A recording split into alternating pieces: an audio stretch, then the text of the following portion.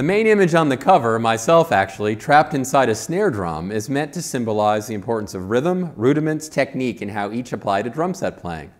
The word Drumcraft means if you work your way through the book, you will be well on your way to learning the craft of drumming.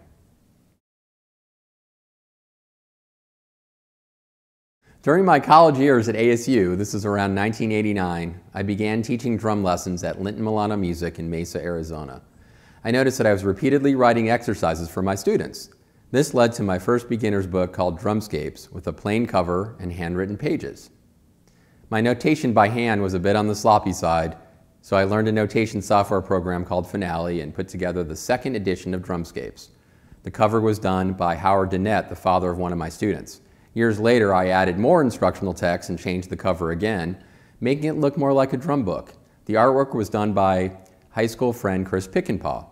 Because this edition turned out well, I decided to send it around to all of the music book publishers.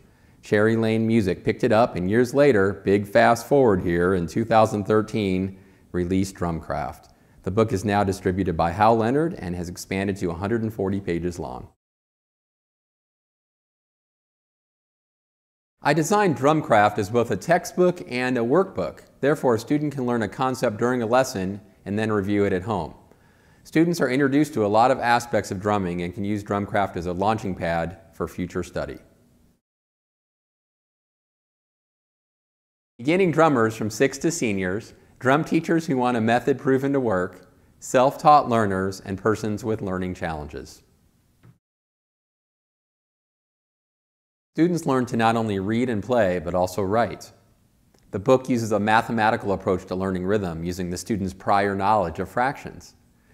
Drumcraft uses a large font size and a conversational tone. The last chapter is called Book Within a Book. This section allows the student or teacher to expand upon previous lessons. And finally, the example CD comes prepackaged with the Amazing Slowdowner, a software that allows each exercise to be slowed down or sped up appropriate for that student.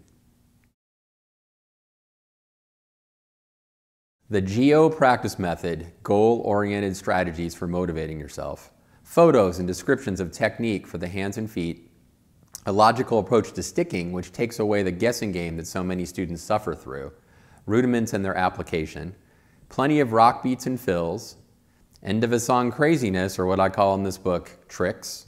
Molar exercises teaching an efficient way to play the drums. Accenting.